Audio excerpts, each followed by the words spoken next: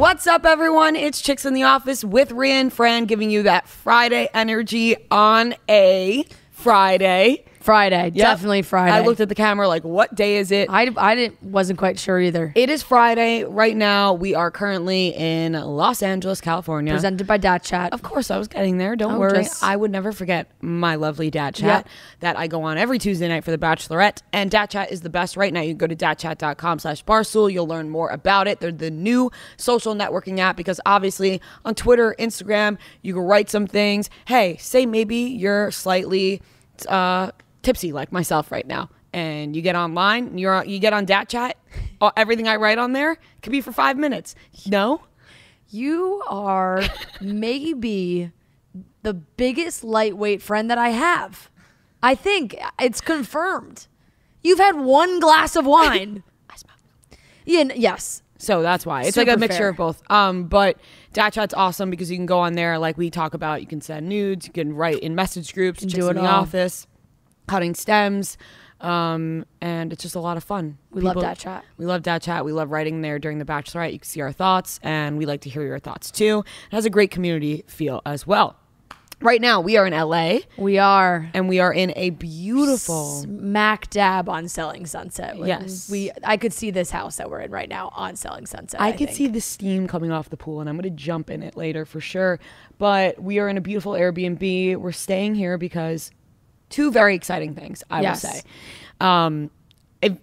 If you're going to watch any episode on YouTube, let it be these LA ones, because my God, the backdrop on this is beautiful. The backdrop is stunning. Please ignore the fact that I am in my hood and blanket. I'm freezing. It's fucking cold. We got to have the whole door open for the ambiance, the pool. I get it. The shot looks great, but I'm cold. You're cold, but it looks amazing. Yeah, and I know. You're comfy in your blanket and your sweatshirt. Shout out Brie. That's her sweatshirt. Yeah, I'm wearing a Sleep When You're Dead. Store.barstoolsports.com. It's a great sweatshirt. I've been eyeing this bad boy for a while. As soon as Brianna started wearing it in the office before it went on sale, I was like, I need that one. Yeah, that's a sick one. Yeah. But we are here for two very exciting things. Obviously, we have the People's Choice Awards coming up on Tuesday. Put some good energy out there, folks. Maybe this is our year. Feels like a good year. We're feeling good about it. Obviously, thank you to all the people who voted every day. We saw you guys. And also, by the way, the Spotify Wrapped, you guys tagged us so many times, and it's so cool every year because you're like, wow, people are listening to us. And there were so many people tagging us, and we love you guys for that. So that's really cool. We're going to go to the People's Choice Awards. Don't have an outfit yet, but we'll get there. I was about to say, if there's any, stylists around the LA area who maybe want to help Rhea out by tomorrow, it would be much appreciated. The awards are on Tuesday. I have no outfit. I ordered a couple things to the house thinking they'd get here, not here. I dropped the ball on this one. Yeah. And we'll get there. You have an amazing outfit. Thank you. Let's talk about excited. that. You have a great outfit. I went to a store. Yes, you did. I did not. I'm going to go in LA, though. I have to. There's no choice. Me and Noah. We're going to go. Me and Noah are going to go shopping. Noah also needs an outfit. Noah and I are going shopping tomorrow because we both need an outfit for the PCAs. Yeah. If anybody has some...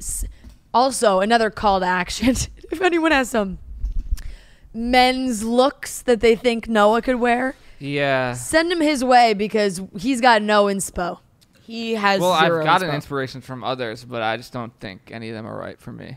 Exactly. Well, that's what I'm saying. I said that's right for Noah. We're going to vlog finding Noah and I outfits, and it'll be a lot of fun. I was saying now I can expense it because it's for content. Okay, you Mr. Expense. You do that. But let's talk about the second thing, the second reason why we're here, which is super cool. We did it today. Yep. We interviewed the biggest guest by far that we have ever had on this podcast. And it really isn't just in even terms close. of fame. In terms of fame, yeah. In terms of everybody knowing who this person is. Yep. The most famous person. It was amazing. It was great. It was genuinely an awesome interview. Obviously, because when you get a really big guest, it's like, whoa, and it's the name and it really draws people in.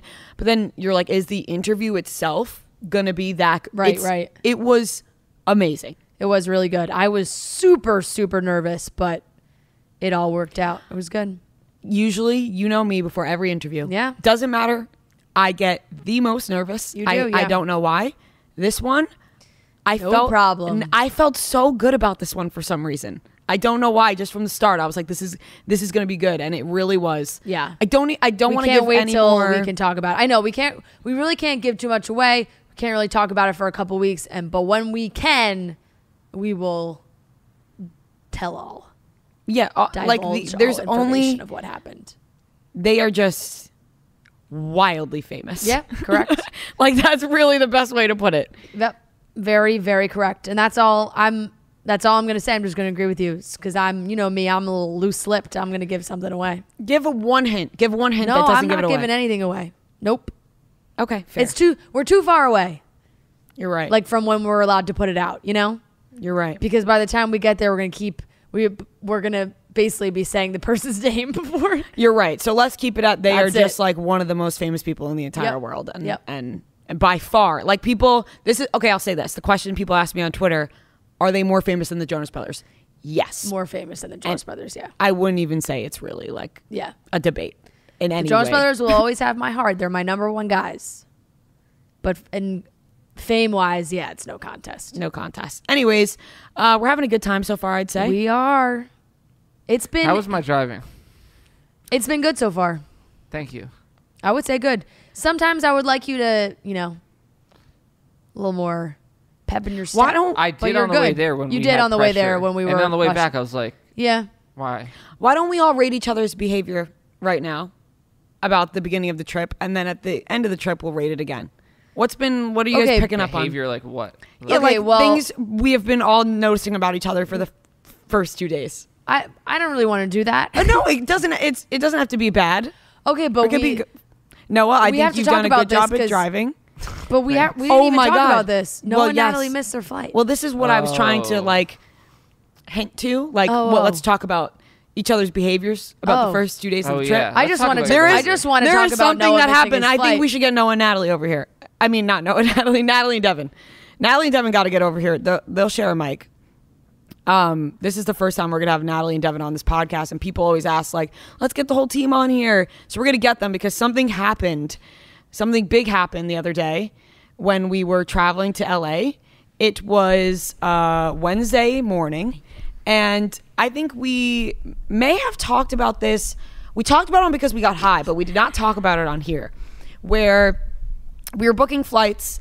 And we booked a 10:30 flight, 10:25, or apparently 10:20. It's one of those. Yeah. And Fran then changed her flight to later in the day for a more 1:59, I think the flight was. That is correct. That 1:59 is exactly p.m. what my flight was, yeah. And Kelly Martin was on that flight. Yes, Kelly Martin was on the flight. And me and Noah abandoned us, basically. So Fran abandoned us, and she sent us it. And we both were like, okay, we'll consider changing it. We have to look. We looked, and there were not enough seats for the entire group that was going. Who you see sitting here right now, or not sitting here, who you hear right now. The will consider it is pretty loose. I was convinced you guys were going to change But the within flight. 2 minutes, I said, I can't get it to load right now, and I'm just sticking with them. Noah? That is correct, but I thought you were maybe going to put in a little more effort than the apps on loading. What is the effort? We wanted to stay on the flight. That was the thing. But I didn't know that. It didn't say that when I changed my flight. Anyways, that's not really the big part of this story. So, long story short for that was myself, Noah, Devin, and Natalie stayed on the 10:20, we'll say 10:25 flight. For some reason on the app it said 10:20, but online it said 10:25. But all that's that was why. good context of for a few days leading up to the flight, we were all giving Fran shit. Us, we were like, oh, Fran doesn't. We're gonna have a whole day in LA. Yeah. She doesn't want to stick with the team. Yeah. We're gonna get there way before you. Yeah, I was You're gonna have to be take rushing. the good room. I was saying that to you. But yes, on the side. So me and Noah were really giving Fran shit, and so we get to the airport on Wednesday morning. I show up with Devin. Honestly, we all showed up. It was like 8:36, I would say. Very early. Around 8:36, maybe a little before that, 8:26. The four of us got there around the same time. We're all right next to each other online. We get in, easy peasy. We got a full hour now. Well, you're skipping over a part. Oh, okay. Maria abandoned us at the luggage. All she had to do was wait for us for 5 seconds. She just walked and went. She was mad at me. She's got clear. No, Fran, no. Listen to this nonsense. They all had extra bags. I had one luggage. Devin goes.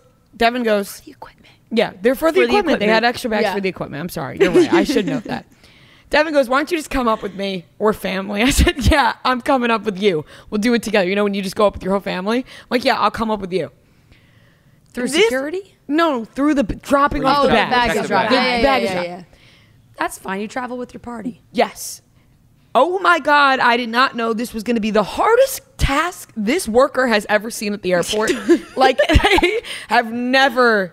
Well, like Devin, your bag was like $1 billion. Right? Okay, but that wasn't even the bag. She just paid for it. It was very quick. She needed a receipt. I just needed a receipt because I wanted to expense the bag and specifically the second bag because it was equipment. Yeah. So the receipt printer wouldn't work, and it was a whole thing, and it was taking so long. And then she had to do Natalie after, and Natalie also had that. So they were like, Rhea, you just go. And I was like, okay. I'm just going to drop my bag off and go. Like, I'm not the ones with the extra bags. Like, I'm going to go through clear. Yep. So, yes, I did abandon you guys. But then we all met up. But you picked the whole point was that you went and picked the restaurant that we were going to be at. This sounds okay. This sounds like a murder mystery. There's no way.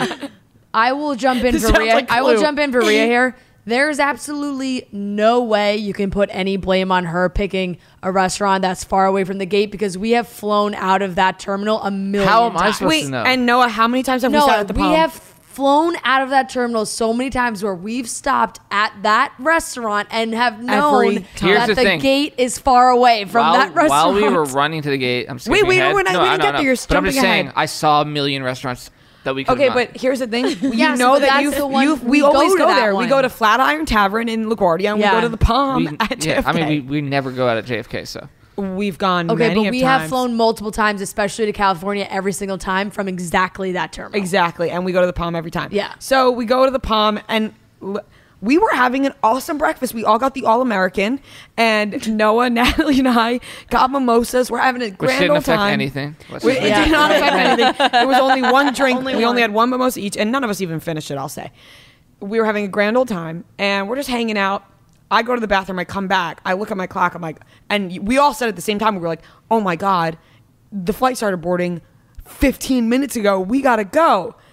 We then passed Hudson News. Well, the first thing I said in the restaurant was like, well, we have to get snacks. No, I have to say the urgency in the restaurant was a -5. Like, nobody was in any rush. You mean in the snack place? I would say in the restaurant because we thought that we were on time. Oh, yeah, like, I didn't even think. I was like, really? We have to go? I feel like I was the only one urgent because I was like, can we get a check? Like, I was like, the entire time, I felt like thank God, Devin, you got a little bit of me in you because I would have never let it happen. I thought I was being like a little too like bitchy or like pushy.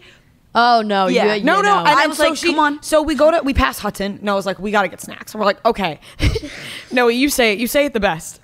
Well, I mean, I just like we weren't. It's not like we were rushing to get snacks. We were like browsing the aisles. I was like comparing things. I'm like, oh, Lifesavers, like this candy, like Bugles. No, like, and then like, we go to one register, Dasani water. and that register didn't work. So then the lady was yelling at us that she was mopping the floor. The cleaning lady got yelled at by the cleaning lady for walking in her mop line, I guess. Then we go to the other side, and somehow everyone decides to find 5 more snacks they need to pick. Yeah, and so we got so many snacks. The Dasani water that Noah got. So we get the snacks. Water. Now we got, and I'm glad I did this. When they were putting the snacks in the bags, I started grabbing my snacks. I was like, I'm putting my snacks in my bag. I didn't even notice. So all of a sudden, we start going to the gate, and we're like, oh my God, we got to go to B36. If you've been to JFK, B36 is like the furthest one.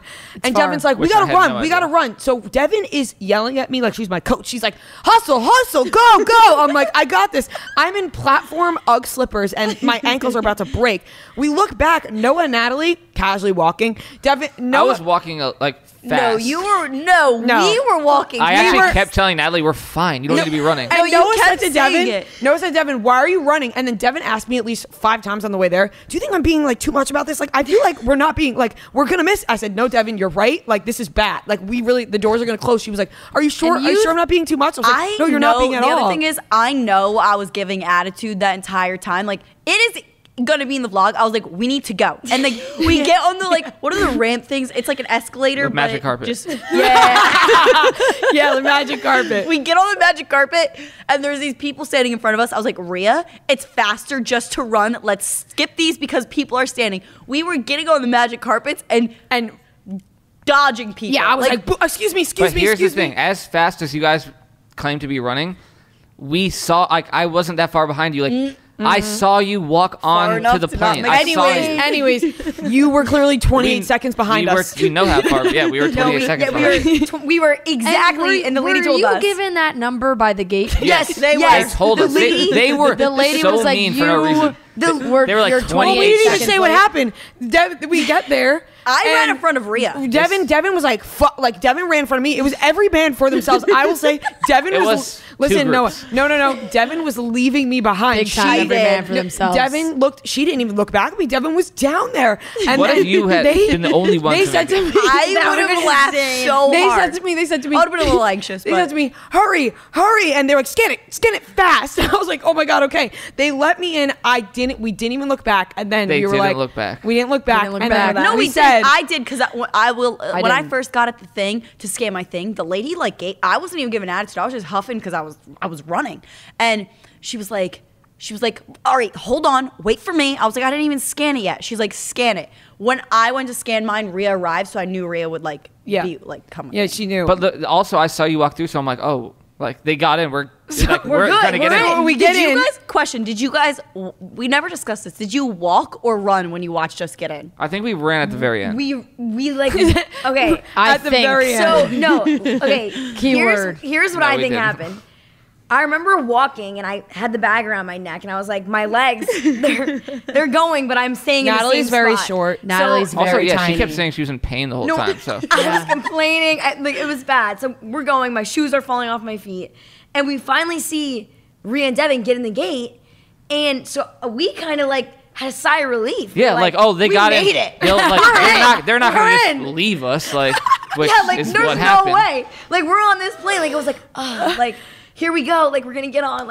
Everything's okay. And then I sit down. I see I got a missed call from Noah. I'm like, oh, fuck. Yeah, you Devin, didn't even answer me. Devin, I was sitting. Devin looks back at me on the phone. She goes, they missed it. I couldn't stop laughing. I was uncontrollably laughing in my seat. I'm laughing right now thinking about it. Devin and I would just look back at each other. This is a 5-hour flight. We just look back at each other randomly and be like, they missed it. Which, objectively, very sorry for you guys. But for the vlog, it was hilarious. Now, what happened when you guys got to the game? They told you there was 28 seconds. We kind of got more and more mad at you guys as time went on because there was a second flight. That sounds like projection. No, for sure.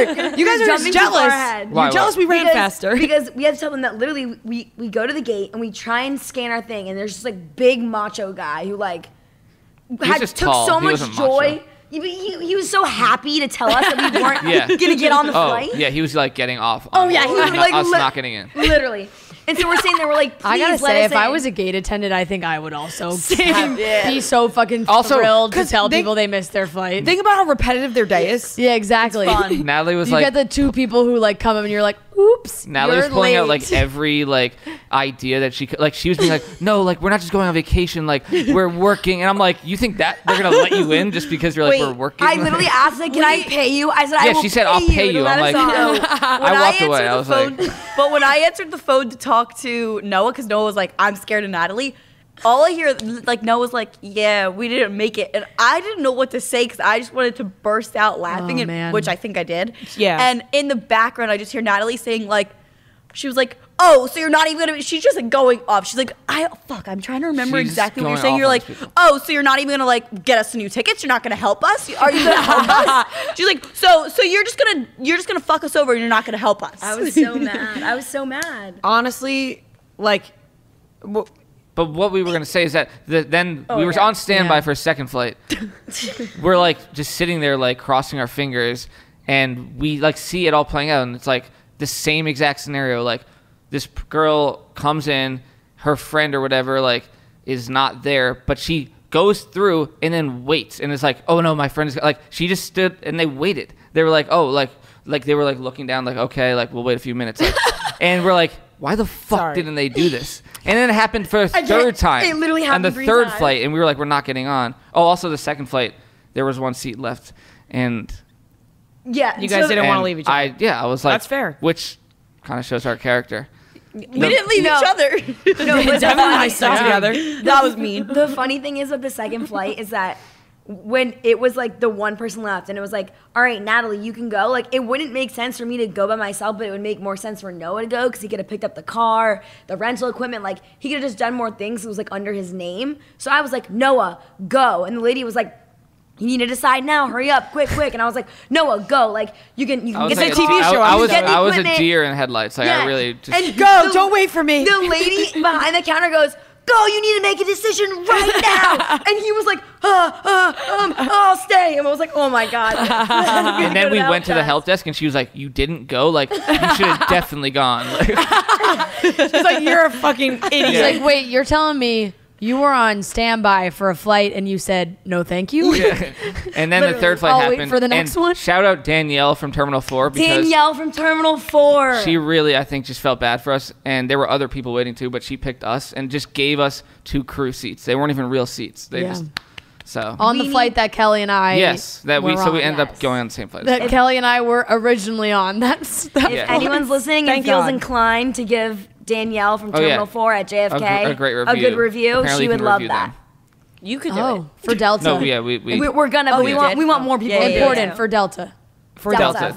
Terminal 4, Danielle. That is very nice. Danielle's going to appreciate that.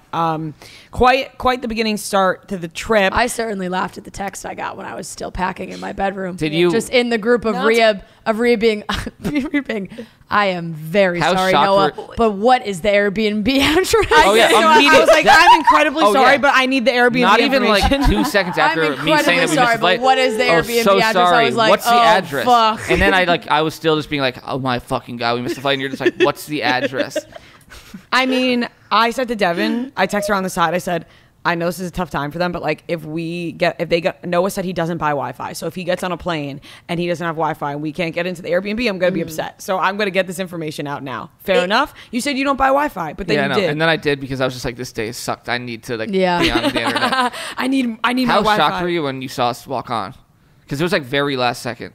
But I knew before because Natalie said you guys were coming on. I sent a picture to it. Yeah. So I knew I was waiting for you to come on. Like, I was waiting to watch you guys come on the plane. If we hadn't gone on, I probably would have had a full-on meltdown. I just want to say that I'm very sorry for your guys' long day. I apologize as well. I apologize for the long day because that would be so stressful. And that wasn't the end of what I was going to say. Oh, sorry. Go ahead. I was just going to say that we had a great day here. I was going to apologize because I was saying after we showered to get ready to go out, I looked at you and I was like, this entire time they still haven't sat down. Like, I was like, that sucks. Yeah. However, I will also say, if we want a little jab at the end, me and Rhea would be completely silent, not talking about anything. One of us would start laughing and we'd just be like, what? And we'd be like, they missed the flight. And we were with them and they missed the flight. The pool boy came. The pool boy. I mean, missed the flight while being in the airport. I've never missed a flight ever. Just like that out there. I got to text my friend at home, and she was first like, time we've traveled for work in separate groups. Literally. And my friend was like, wait, Natalie, you didn't tell us that you missed your flight and you were in the airport. In the airport, yeah. Just waiting, and then you missed your flight. Yeah. Well, we all made it eventually. Yes, we're here. Did. We are here. And honestly, it could have been a lot worse. Realistically, you got on the second flight. Like, you didn't get on the one right after. But you got on the second one. We were gonna have to wait for like a 6 p.m. flight. Yeah, it could have been way Which I thought we worse. were. I was very convinced. I'm like, the whole like your flight was 11:30, 12:30, 1:30. Like, it was only 3.5 hours. You guys had to take. I mean, we needed you. Like, you didn't need us. You would have just gone to dinner without us. But we need you. You know, in your hearts. No, I don't think we would. No, we weren't gonna go to dinner because as soon as we got here, I was the first one to say like, hey, should we like push this dinner because you're telling me that if you no, Rhea, did I not? 3 and Kelly, you wouldn't have gone to dinner. No, we wouldn't have. We totally would. You would have gone to dinner. I would have gone to dinner. But we did ask you guys. We were like, she also went on the other flight. I stuck with you guys. True. Also, I just dinner by herself. I would have gone to dinner. Our crew seats were like real seats. I know it sounds like they were like the seats like. Although our TVs didn't work. Seats, they just said crew on them. I saw it. TVs didn't work though. The TVs didn't work. That's That's not even a complaint. I'm just grateful that we were on the plane. Yeah. We made it. I felt like, has anyone here seen Argo? Yes. That's what it felt like. Yeah. Like at the end of that movie where he like, you don't know until you're in the air. Like, if you're gonna be on the plane. That's what it felt like. Even when I sat down, I'm like, they might come and take us off. Let's get into the show because I see the steam coming off the hot tub and I'd love to get in. Yes. It's going to be like freezing cold when you put your saw the steam coming out of Noah's mouth. Okay. Yeah. Well, anyways, this has been a fun recap of the beginning of the trip. And don't worry, we will recap the end of the trip after the People's Choice Awards. Yes. And you'll be able to see this all in real time when the vlog comes out. When the vlog comes out. In Ria's World. In Ria's World on YouTube. Subscribe to Chicks in the Office on YouTube because you can watch this here too and it looks really nice. Yeah. Look at that fucking steam. You can also watch the full live tour video is out as well. Oh, yes. Very good job. Anyways, let's get into today's show. Yes, we have a little Kardashian recap. Kanye West posted about Kim Kardashian on his story. Yeah, we have a bunch of topics to catch up on from... We haven't done topics in like 2 weeks. Yes. We also have Kardashian, TikTok's P and North taking over. Yep. They are taking over TikTok, as well as, I guess, Kourtney and Kim. Clayton, the official Bachelor announcement has been released. Rihanna and ASAP Rocky pregnancy rumors. Yeah. And a great interview. Great. With Theresa Caputo, which we'll put a little trigger warning before because we do talk about a lot of some death and serious topics in there. Yeah. So just want to throw that out there. But I think it was a very, very interesting conversation that everyone will enjoy. So let's get into it, starting off with Kanye. It is holiday season, which means you guys got to start thinking about gifts. Everyone has to start thinking about gifts. I got to start thinking about gifts. I think we all need to start thinking about gifts. And specifically, you know it, because we talk about it every year, all year round. Not all year round, but every time around this year, this comes up. And I hate to bring up my parents as an example, but I have to every time because of the last time that I found out my mom bought my dad Manscaped products. And I was excited because obviously we love Manscaped, but I was like, whoa, Mom, that's kind of too much information. But at the same time, I respect that. So if you want the man in your life. Joe has been begging me to bring one home. Yeah, and you did. I saw you steal one from the office and say, I'm taking this home with my man. I saw that. So right now, if you think the man in your life needs to be Manscaped, or yourself, if you're a man yourself, you need to be Manscaped, go to manscaped.com/chicks and you will get yourself a deal. That's 20% off at manscaped.com/chicks. You'll get the best deals. You'll find the Lawnmower 4.0 in there in the Performance Package 4.0, which has everything. The lawnmower, they got the ear whacker, the nose trimmer, they got the stuff that makes you smell good, which is also very important. You don't want to smell bad. So go to manscaped.com/chicks and get yourself 20% off right now. We love Manscaped. A lot going on in the Kardashian world per usual. The smoke coming off it's my... It's actually really funny. It looks like we're in like... We might as well be in fucking Aspen right now. Like, I don't know what's happening. There's straight up steam coming out of our... There's smoke coming out of our mouths. That is so good. I thought this was Southern California. Yeah, it's cold, but the pool is hot. It's cold. Yes. Anyways, Kanye West posted on his Instagram. I can't stop looking at my... But it's also because it's a combo of us talking, plus I think the steam from the pool is coming into the house. It's really insane. Anyways, Kanye West posted on his story about Kim Kardashian. He posted a TMZ article, and he said that he's basically still hoping that him and Kim get back together. Yeah. This all happened over Thanksgiving. We haven't really had a chance to talk about it. It's crazy because he's posting that on his story while at the same time, like, Kim's at the Beverly Hills Hotel with Pete Davidson, like, getting breakfast. You know, they're doing their own thing. They're still clearly got something going on. And Kanye is just putting out these messages for Kim where it's just like, you just never know. And it's got to be so hard for Kim. Like, I feel bad because you have to have some kind of, like, maybe guilt. I don't know. Because it's like, I'm having fun. I'm doing what I want to do. But when you're getting thrown like I want our family to be together, it's like you make her feel bad for the kids. Yeah, I feel like she just wants to be happy with her life, which I think she is, just having fun right now with Pete Davidson, all of that. And obviously when she's just reminded constantly by Kanye and then other people telling her, like, who to date. Right. Like, but you like, separated your family. It's like, such a new thing for her too. Like, it's not normal for Kim. She was with Kanye for so long. So even though she's dealt with public scrutiny for so long. This is so different than the kinds that she's used to. Like, this is just about who she's dating, which she has had before, but not for a really long time because she was with Kanye for a while. So obviously that's sad. And then, since we're going to talk about their TikToks, these kids are on the internet. Okay. Yeah. P and Court, North and Kim TikToks are taking over. Kim and North, sorry, excuse me.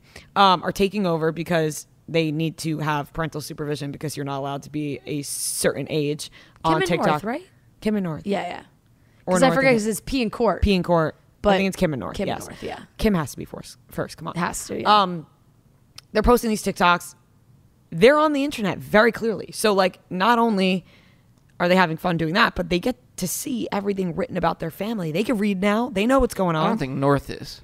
Maybe not North, but Penelope, Mason, definitely. I don't think Penelope and North are still 9 years old. I like that some of the TikToks, it'll just be the whole thing is North doing something, and then at the very end it flashes Kim just so people know, like, she's involved. Yeah, like, I'll say P's got a better TikTok page. She knows what she's doing a little bit more than Penelope is very artistic. You can tell she is already the she will be the successor of Poosh. Like, she's already got the creative director in her. North's a visionary like Kanye. We may not understand. It's abstract. Yeah, it's it's a way more chaotic energy, but it's entertaining. She's a genius, and we may not understand it, but it's her vision, and we're gonna let her have that.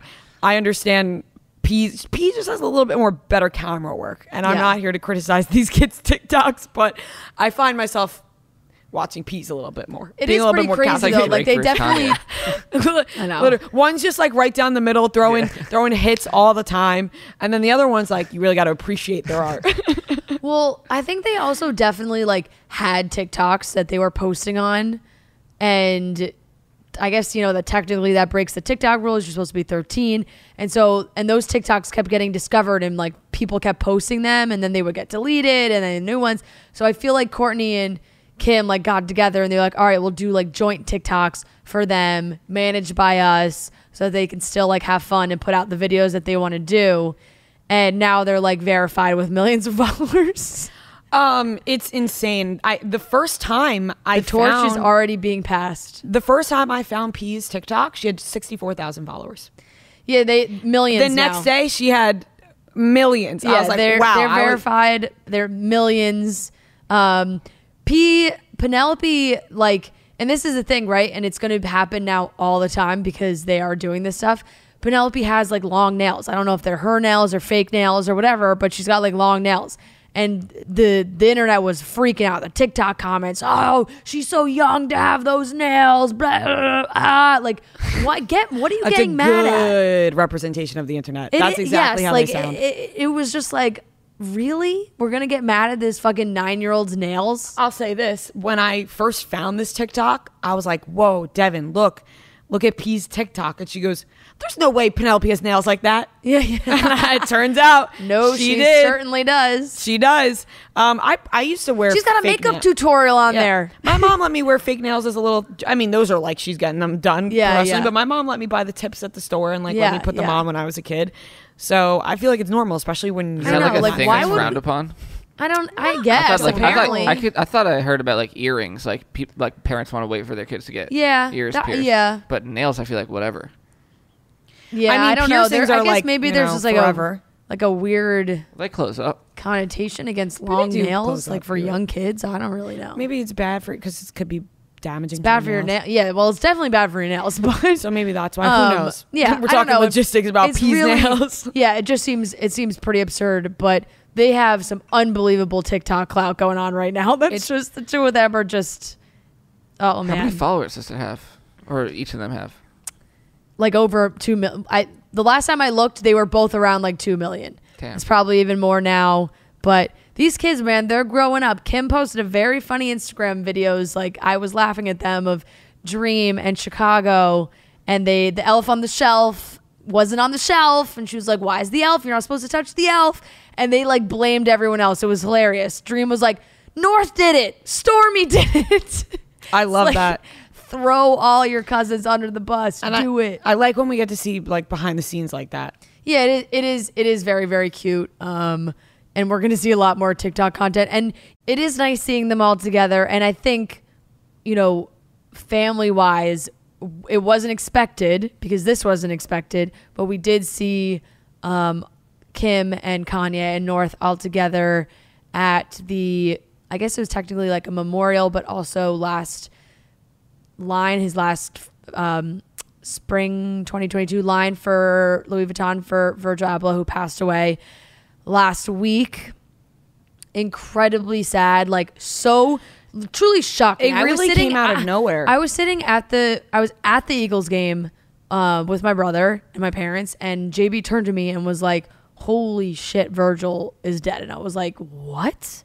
It was crazy news. And honestly, it's so sad whenever things come out like this, where it's like they were battling cancer for years and nobody knew. Yeah. And to think of somebody working as hard as he does and then to not tell anybody about that just because it's like he just wants to live his life as this normal person who's not being treated a certain way or whatever it may be the reason why, and just working so incredibly hard and being so talented all the time. And you can tell the way that people talk about him and the way people were honoring him after. It's like this really was such a special person. It's incredibly sad. Yeah, you could really see how many people he's touched by how many, and I know social media can sometimes be a bad gauge for these things, but in this case, I think it was a good one because so many people posted about their relationship with him and their interactions with him and how amazing of a person and his kind soul, and like how he was so willing to help other people and collaborate with people, and had these great relationships with all these people. And it's just so, I mean, he's, his wife, 2 kids, really, really, really sad. And we have been seeing, that was like a big thing in Miami. They did a whole big tribute to him. It was beautiful. I mean, they had like sky writers and, the Virgil was here and all that. It's just like, it was like making me cry seeing all of it, because that big like statue of him really just like, just somebody who was so influential. It's just so hard to lose anybody so young, but especially someone who had made like such a crazy impact on fashion and culture and everything at such a young age, and then to like fucking cancer just is the worst. Yeah, it is really incredibly sad, but I think you said it the best. Like you can just tell the impact that he's had on every single person, and social media, obviously, you're like, how can you really say everything you feel about somebody? But the way that people put him into words, I think you could just really feel it. So obviously, just very sad. Yeah, definitely. So we got the official Clayton Bachelor announcement, and I fucking hated it. I hated it so much. I really don't have a lot to say about this. What I just want to say is I cannot believe that they just recycled basically the same. The promo picture is Clayton with a bunch of cute little Frenchie puppies, or what's that pup? And it's identical to Colton's promo picture of him with golden retriever puppies. It's like, are you kidding me? All we know is to take the same looking dude with a very similar name to Colton, we're going to have him take pictures with puppies. It's the same shit. And consider him an underdog? What is underdog what about makes Clayton? Him an underdog? Handsome, is a very attractive, tall white man. Rodney could have been an underdog. What? I feel like Rodney was the one who actually spoke about being an underdog on the show. That was like his thing. Yeah. Clayton was an ex-NFL player. Who even gets that close to even, like, maybe he didn't even really play in the Dumpton, NFL. that makes him an underdog? Yeah, he didn't even really play in that. I don't know. I don't want to say he didn't play in the NFL, but like. He didn't. He didn't?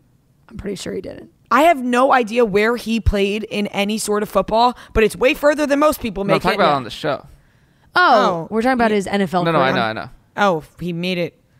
I mean, they barely showed their relationship. He made it far, but it's not like we knew anything about them as a couple. Not an underdog. No, but I'm saying he's not an underdog. Like he's not like. Right, no, he's not a grocery store Joe. He didn't fucking get sent home on the first night. We're all saying the same stuff. Yeah, we're all talking. We're all saying the same thing. I'm sorry, I think it might be me. I'm talking in a very intense tone. No, we're all saying the same thing. This guy is not an underdog. He's not an underdog at all, and so I hated this promo. It's like I'm not upset by him being the Bachelor. I think it's gonna be a fine season. Yeah. I hate the way they're promoting it as if this is some guy Clone we season. have never seen before. Yeah. I mean, it's insane that they're like underdog, a story. Where's the story at though? Because it seems like he's just a normal ass dude who guy. didn't make it on the show and wants kids really bad and likes puppies. fucking wants love like the rest of the world. Right, he wants kids, he wants love. He Yeah. wants someone to find him special. So do I, Clayton. I could not. I'm not an underdog. You're an underdog.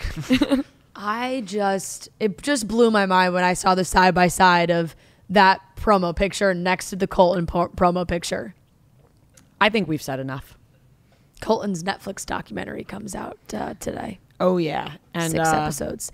All I'll say is the New York Times did a profile on him, and they posted an Instagram, and I didn't look at obviously every comment because there was thousands, but a majority of them were like, "We gave this guy a show," and I the rumors are that apparently Cassie was pretty upset about this because she's like trying to move on with her fucking life and is like, "Oh, good, now I have this guy on TV now talking about like our relationship and he stalked me and I had to get a restraining order," and it's like, yeah, that would make sense. yeah, Yep. yeah. So that there's that. So like, why don't we do it all over again with Clayton? Yeah. Oh well, let's hope for a different outcome. Frey, you know what I can go for right now? What? I'm really craving some chocolate. Yeah. Because, I'm having a little red. Yeah.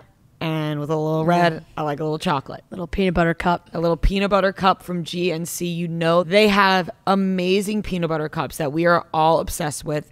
We got them sent to us, and we've been eating them at the office, and people have been stealing them off our desk, even though we say, don't touch them. We want to eat them. They're gone. They're gone like this.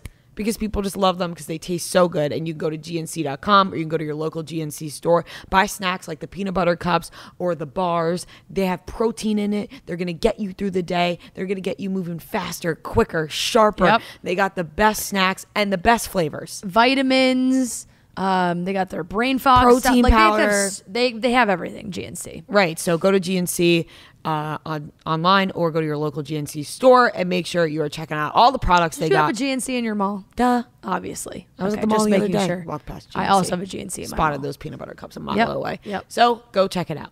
So everyone was sending us this. Rihanna and ASAP, Rocky, pregnancy rumors from a bunch of websites and sources that we never even refer to ever, but everyone was like, oh my God, this must be. It was a random Instagram account. It really made no sense why everyone just was believing this right away, but you hate it. You hate to see it because it literally just stemmed from a dress she was wearing. Yes. A dress she was wearing and the way she had her hands like on her stomach. Like she just had her hands on her stomach in a picture and everyone was like, she's pregnant. It's already been debunked, I think. Dumois posted that somebody saw them out at dinner in November and she was smoking weed. Yeah, and there is also a picture going around that allegedly is a DM with a fan where Rihanna wrote, she said, the girl wrote to Rihanna, can I come to the baby shower, sis? True or not, your babies are going to be beautiful. Sorry, everyone's up in your uterus right now. And she wrote back, ha, stop. You ain't come to the first 10 baby showers. Y'all breed me every year. Damn it, LOL. She's like, every fucking year they say I'm pregnant and nope, not pregnant. You breed me every year. You breed me every year is a hilarious line. She's so funny. And honestly, it's also crazy and it took over the headlines of the fact that the picture came from her receiving an award for being a national hero for Barbados. And so like this is a monumental moment for her. Like she's getting a national hero award from the country, her country. And everyone's like, oh my God, you see that picture? She's pregnant. It's insane. Obviously, I wanted it to be true because an ASAP Rocky and Rihanna baby would be the most perfect baby on the entire planet. But didn't you feel like as soon as we saw those, like as soon as I saw those Instagrams, I was like, this is fucking fake. There's no way ASAP Rocky and Rihanna pregnancy would be revealed by some fake ass tabloids. If they're pregnant, they're going to announce it in the coolest fucking way ever, or we may never know. Like, It's A$AP Rocky and Rihanna. Let's be clear about who we're talking about here. They're not fake tabloid people. I know. So for all the people who thought, oh my God, here it comes, Rihanna would like you to know, hold the phone and please stop reading her every year. We have an awesome interview with the Long Island medium, Theresa Caputo. Before we get into that, we do want to put a little trigger warning on the interview. You know, she's a medium. We talk a lot about death, suicide, ways people die. So if that's something you're uncomfortable with, just want to put that out there. It's a great interview. We're fascinated by what she does. So we're going to get into that. But guys, you know, we're talking about the holidays. It's the holiday season. It's chilly. It's a little chilly right here. And there is just a little bit more. Can't stop saying it. Yeah. A little more. You know, it's my favorite word. I say chill a million times. There's a little more chill in the air, which means the beer man is back in town. It's all part of Coors Light's holiday mission to bring the chill and make spirits bright. Beer Man's here to remind you that your chill is out there this holiday season and that you deserve a cold one. Yep, you heard me. Beer Man is back. You deserve a cold Coors Light. The mountains on the cans and bottles even turn blue when your beer is cold. That way you always know when it's time to chill. When you need to hit reset, just open a Coors Light. It's mountain cold refreshment made to chill. It's our favorite beer. It's cold lagered, cold filtered, cold packaged. Literally, once again, saying it again, literally made to chill. When we get my favorite time for a nice Coors Light is football games. I was at the Eagles game last week, got a nice Coors Light, and I didn't care. I was freezing. It was cold out. Did not stop me from drinking my Coors Light. So when you need to chill out this holiday season, reach for a beer that's made to chill. Get Coors Light delivered straight to your door with Drizzly or Instacart by going to CoorsLight.com/chicks. Always celebrate responsibly. It's coming from the Coors Brewing Company, Golden, Colorado. All right, everyone, we are here with a very special guest. We have Theresa Caputo, the Long Island medium herself. Also, this is her first podcast guest appearance in person. So this is a big deal. Welcome to the show. Well, it's a big deal because I'm just in Chicks in the Office, so that is a big deal, and let alone in person. So. Oh, and you look amazing. I can't believe I'm seeing this hair in person. I know. It's Everyone like thinks I wear a wig, but it's real. No, like, I can. We feel can it. see Can it. I touch it? Yeah, you can I touch the top of it? Yeah, you can touch it. I'm gonna lean over and touch the top. Wow. How long does it take you to do that? Oh my gosh. Yep, that's real. Maybe like 40 minutes, half hour. Half. If I want to be extra fancy. What does or it look like fancy. when it's not like that? Just take a look. Just take a look at my Instagram. Do you have any hairspray brand deals? No. How is that? How is that possible? I don't know. Someone's got to set that up for you. They're really missing out. Reached seriously, out numerous times, and I've used the same hairspray since the 80s. And it does its job. I brought the hairstyle, the hairspray. I brought it all from the 80s right here. Which hairspray is it? No free ads. I'm not going to say. Yeah, she can't say. No, I'm not going to say. Okay, tell us after. Until they start paying her, she can't. Yeah, you're right. You're right. She knows put it on what air. she's doing right now. She knows what she's doing.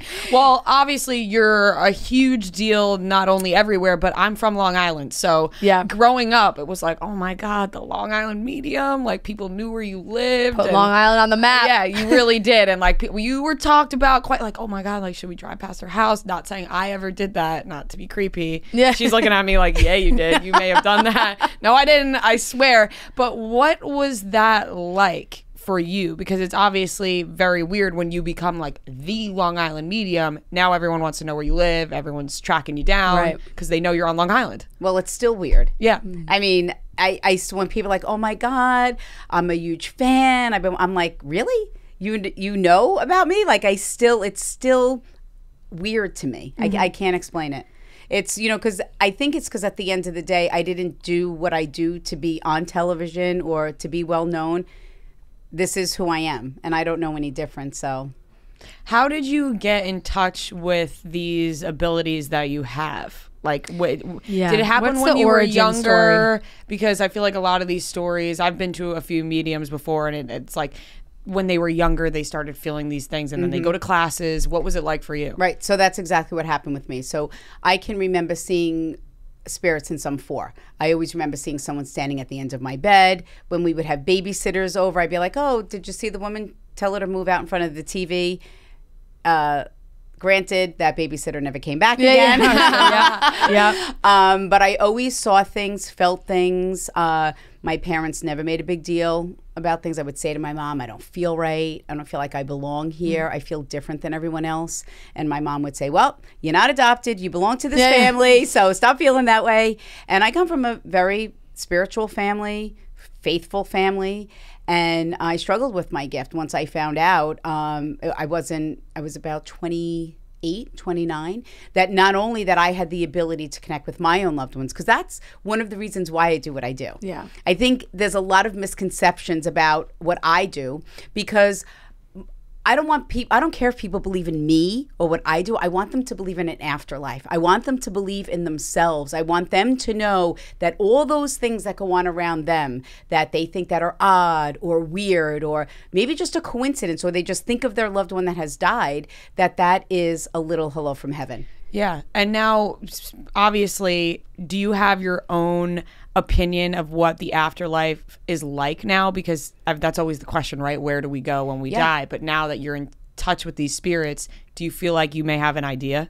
I just know that I'll be greeted by my loved ones that have gone on before me, and I'll find out when I get there. Yeah. Because I think we can imagine what it's like, but I don't really know. Mm-hmm. Yeah. And Rhea, I feel like, has always had a little bit of a fascination with death.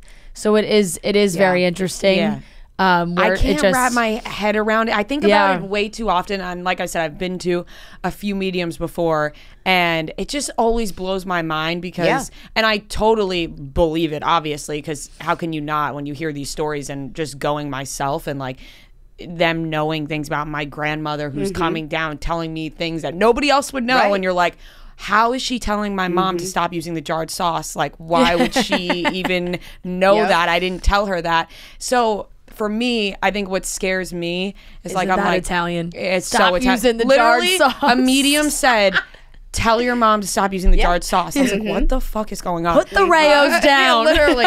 But it's like, I'm always like, what? It scares me so much because I'm like, what happens, after we die? But then I find comfort in talking to a medium because I'm like, well, if I can get a message from my grandma, that means that like it's not like she's just gone. Her spirit is still here. And you then can send messages to your loved ones. Right. And I think that's the thing that I really want everyone to know, because life is hard enough. And then especially, and no matter who we lose or how they die, young or old, whether we watch them suffer for years with a disability or they die suddenly, we're left with these burdens and guilts. Because that was one of the things that I struggled with. I'm like, okay, this is great. I'm born with this gift.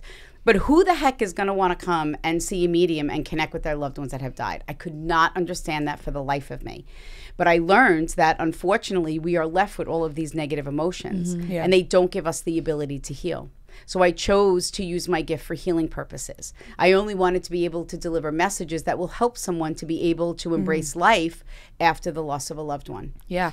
I think that's a common misconception, is that people sometimes think it's a bad thing. They're like, psychic medium, like they're going to tell you something bad's going to happen to you. And it has never been my experience, or I don't know about other people, but it's always a positive thing. And I think it's not only comforting to know somebody that you love passed away, has these messages for you, but also, like I said, being afraid of death yourself. You're like, you can still, there's some sort of afterlife there. Like, it's not just over. Exactly. When you're doing a reading and someone's coming through to the person that's sitting with you, do you ever like censor what you share? No. Or you just, everything goes to that person? That's not my job. Yeah. My job is do I find and try to find a delicate way of delivering a message? Yes. It's very, very hard. I always say to people, I make what I do look very easy. Yeah. It's the hardest thing that I have to do, is to stand in front of them and channel their loved ones. And there are crazy ways that people pass. Yeah. When someone is murdered, or, I can feel things right now, but we're in a space of there's so many people. Many people. And there's two souls that are present now that show me that they passed tragically, because I can taste the blood. And then one of them I can feel the hitting of the head. which means that the soul immediately left the physical body. And then the other soul told me they took something that caused and attributed to their departure. It's great. And there's so many people in this, in so, I mean, I can't imagine. The reason why I said that was because I felt it the second I walked in here. And I also realized that some people do not, some people don't want to hear from their loved ones, or they feel that they don't need to. And I always say to people, this isn't about people believing in what I do. That's never what I want. Yeah. It doesn't matter to me. I want them to believe in themselves. Right. And what you mentioned, like, there's so many people here. My sister is very spiritual, and she says this to me all the time. And she's like she thinks she has some sort of ability, but I actually believe her because she's been to plenty of people who have told her, like, you just like have to channel it. And she kind of does a little bit, but I lived in the city for a while, and then I moved home to Long Island, and I was like dealing with like depression, anxiety a lot in the city. And then as soon as I moved home to Long Island, I felt a lot better. And she was like, there's so many people in the city and so many different energies that it can really affect your body. Do you feel that way? Like when you come into the city, a place like this, it's like so many different things are coming at you at once. Yes and no. So for me, I don't know if it's because subconsciously I know how to kind of control it. There are certain things that I can, and that when I'm then placed in a smaller space and I start to feel things, I know it's more specific. But it's not like I walk around the streets of New York and I'm like, hey, you over there across the street on 3rd Avenue. Right. So it's not like that.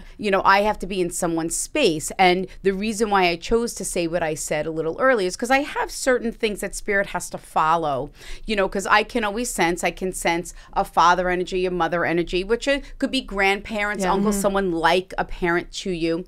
But spirit then has to make me feel how they died. They have to bring me through their departure, which they started to do. And then they have to show me why they need to deliver a message. So they have to show me or make me feel what the burden or guilt is that the person is carrying.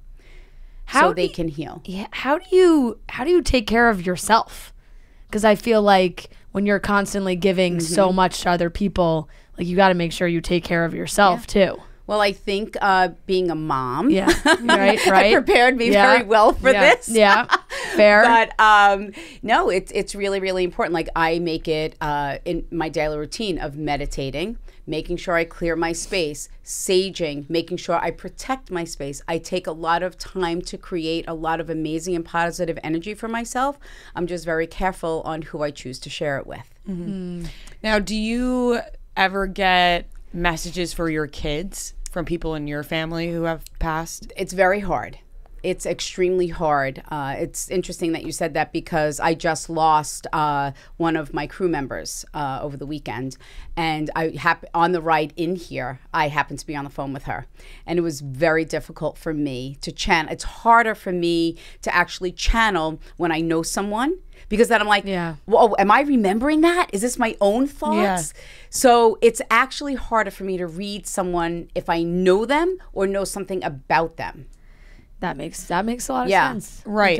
It's because I feel like a lot of people question, like, oh, where did you get this information from? Like if you knew, and then they question everything about, they're like, oh, you knew that already. Right. But that's the other thing. I also channel in a way. I've also learned that there are a lot of common ways people die, and there are common burdens and guilts that we carry connected to someone's departure. That's not my fault or spirit's fault. Right. So what I ask the souls of the departed to do is to validate it with something completely unique to that person. So they might bring up something that happened years ago to remind them of happier times. They'll bring up things that have happened since they've died. They'll bring up things that nobody else would know about, that they didn't share with someone. They communicate with that personality because, again, it validates that from the moment the soul leaves the physical body, they leave behind every and any disability and or ailment. And they have to communicate with laughter because that is the best medicine for the soul. And it's the number one thing we forget to do or don't know how to do. Yeah, I think that's when I went to a medium once and she just started laughing and I was like, why are you laughing? And she was like, your grandma's pretty funny. I was like, what is going on right now? No, but it's the greatest thing because there would be no way she would know the personality. you know. And I can also feel the heaviness. And I am just going to say this. I did feel nervous when I started mentioning, like, I started to get really, really hot, and then my heart started to pound really, really fast. So that's how I know it was meant to be said, for whatever reason, why I said what I said, and why I look in certain directions and I look at certain people and things like that. Yeah. Fair enough. No, it's like, oh yeah, yeah, no, but you know, and again, it's never. I will never call someone out. I never will say something to get a wow factor or to embarrass someone. Yeah, of course. Because that's not what I do. Yeah. If I say things and someone wants to, I know it's him, but I'm waiting for him to, you know, he. What? He doesn't know what's happening. But it's, you know, because again, like, especially when someone passes suddenly and unexpected, we sometimes have all these thoughts. And again, when I say things, it's sometimes on how we feel, especially if we feel that we could have prevented someone's departure, or if we were there more. Fair enough? Right? He has to turn his mic on. He's like, My mic isn't on. Oh. Oh, I'm kind of confused, but Yeah. So when because there is someone that passed of an overdose, because they kept showing me the pill, and then they dip it in like a powder, which is my symbol for fentanyl. I don't know why, it just has become that symbol. And then there was also the car accident, because they hit me in the back of the head and then in the chest, and then I started to taste the blood. So I taste things, I feel you things. You can feel things, and I can feel things like that? Yes. That's crazy. So that is, and so you have different signals like that to know the way people passed. Right. So, and that's kind of what I, if you want to interpret it, learned or started to understand on why they would show it to me in that way. Can I ask you something about, like, and it's dark and deep, but like suicide? I wonder like how that goes when you're giving a reading, especially for people like that are looking to connect with someone who maybe had taken their own life. So a lot of times souls will, that's a very sensitive subject. Yeah. And I never want people to think that, oh, things are tough, I'm just going to take my own life, and then it's going to be rainbows and skittles on the other side. It doesn't work like that. Yeah. A lot of times souls will come through and they will take responsibility for their departure. And a lot of times with the healing process, people have a difficult time healing because of the way that their loved ones died.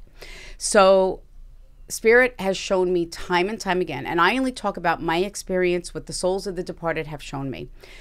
So souls will come through and say, I took my own life. I intentionally took my own life, but I tried many years before that and I didn't succeed. One gentleman told me he lived his life in a wheelchair for 15 years because it wasn't his soul's time to leave the physical world. So it is a very deep statement when we make it wasn't our soul's time to leave. The soul knows the destiny of its life. And from what Spirit has explained to me, there's a block of time that the soul has an opportunity to leave. That's why we have sudden departures when someone gets to the end of their block of time. Sometimes when people live in a wheelchair or in a vegetative state, or because they tried to end their life and they didn't succeed, they will alter the way that they will live the rest of their life here in the physical world. Does that make sense? Yeah. It's very interesting when you talk about the difference between like the soul leaving the body and like that actually being part of you, because I think when we're just living right now, like I don't think of my soul as just being here. You know what I mean? But it is.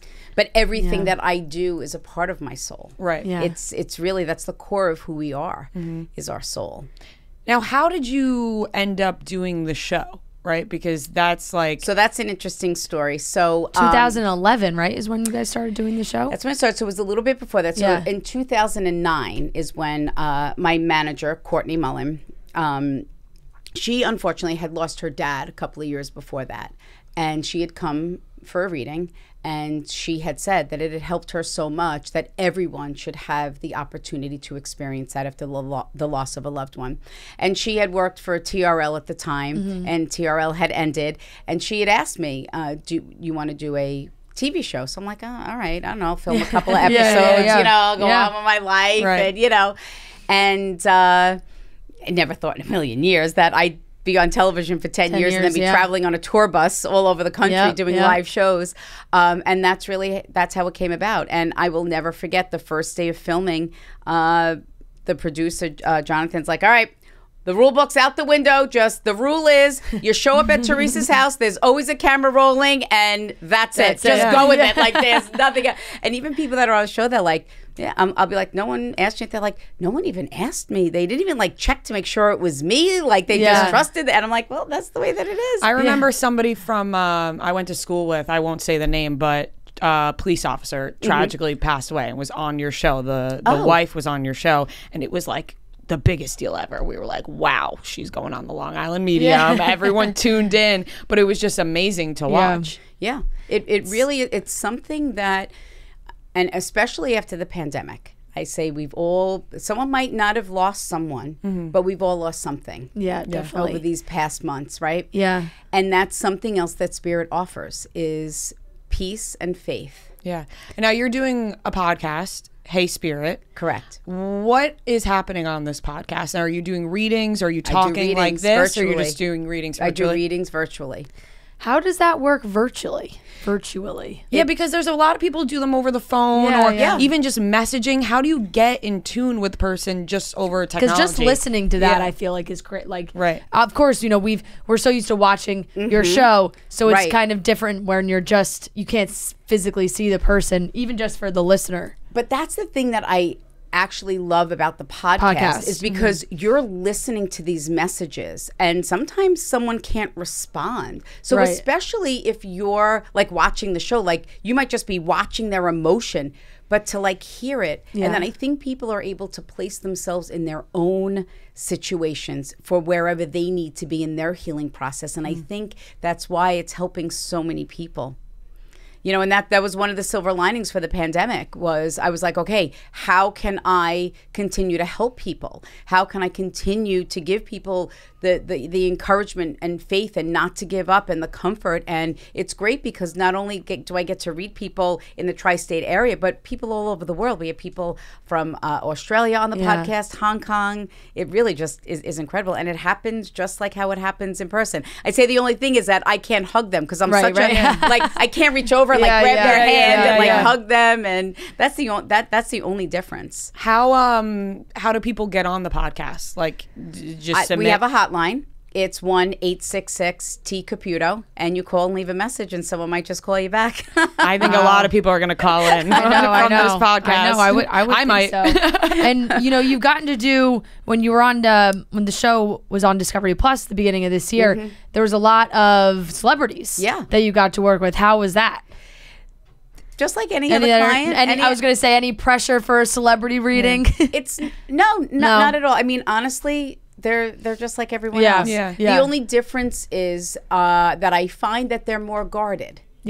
Because of my life is in the public eye. They might be afraid of what you say, right? Like, but you know what? I use my gift for healing. It's not, there are some mediums and psychics out there that use their gift for, they work with the police. They do ghost hunting and things like that. Listen. I still live next door to my parents. I'm 54 and I sleep with a nightlight on. So I'm afraid. You're not ghost hunting. How do you sleep at night? The genuine question. Like, there's a lot going on up there. It's hard, including the hair. There's a lot. I woke up like this. Well, I don't really sleep that great. So I usually just sleep for a couple hours. I'm usually waking up, but. I've always I don't know any different. I've always been like this. So, do you look back to when you were younger? I know you said you would say that you felt different, but you look even like your really early years, like do you just look back and think that's what was going on with me? Absolutely. Definitely. Like I could never be in like close spaces or being around a lot of people because I would pick up the way that someone died. So I could be like losing my breath if someone died of the chest or a heart attack, like I'll lose my breath. If someone did take their own life by a hanging, I will feel like something is pressing and choking me. So it's very Yeah. Insane. That's really crazy. I wish nobody wants this, but I wish I could sit here and ask you all the ways you feel the way somebody passes, right? Because I'm not going to do that. But it's like, I don't want to know that. No, I know, but it's just crazy that you would feel it. Like somebody who has cancer. Yeah. Like how would that come to you? Well, they'll show me. Well, it depends. Like where? It depends on the type of cancer. They'll show me the first thing that they do if they want to show me that the cancer, if it was all over, they'll stand in front. They'll just show me a silhouette, and I will see red spots from head to toe. That means that they were riddled with cancer. The red spots is the cancer. Then sometimes they'll just show me here. They'll show me like in the stomach, in the chest, and then they'll show me to the head. I will actually feel if someone had like an aneurysm and if it traveled or like a blood clot and it went from the lung to the brain, that I will literally feel the pressure here. I will feel a sensation and then a sharp pain in my head.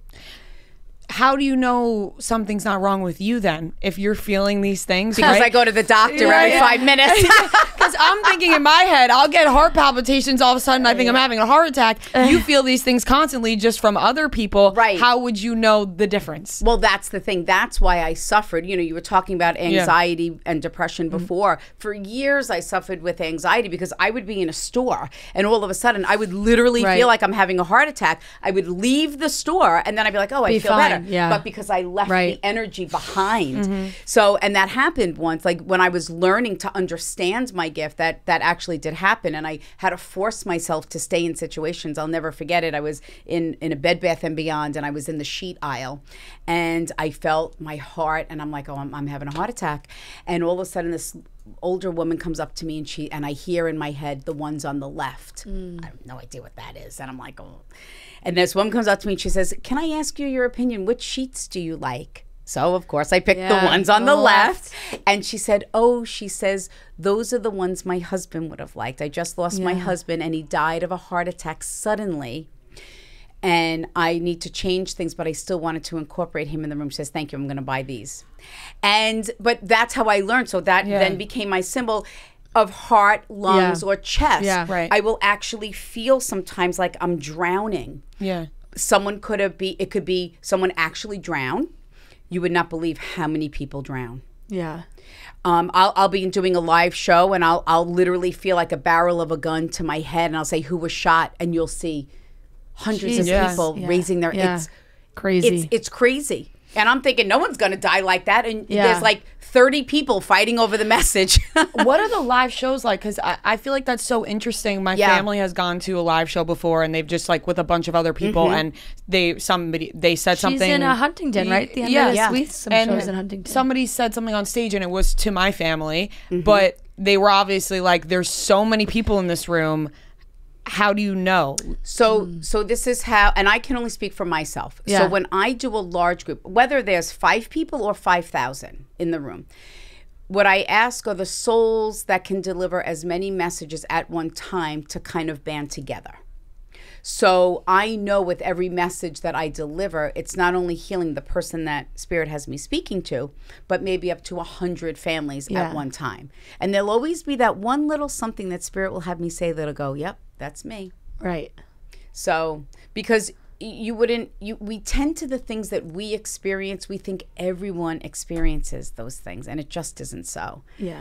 And we kind of take things for granted and, everyone dies like that. Of course, Spirit will literally show me someone sitting by their bedside, holding their hand, whispering in their ear, fixing their hair, telling them that it's okay to let go and to leave the physical world.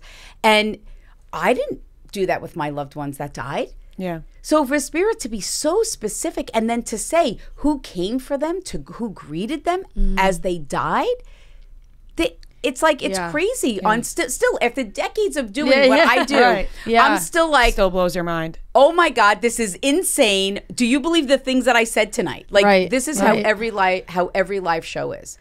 That's incredible. I hope people, I was looking on your website, you got so many dates coming up. I'm sure you had to reschedule a ton, but between now and into 2022, I feel like there's a lot coming up. And you said you started off and you were like, I'm just me and I'm still the same person, but you obviously have a lot of fame now. And I'm curious how you handle that, like on vacation or with your kids somewhere, like, and someone comes running up to you like, you gotta help me, or like do people ever like bum rush you for readings?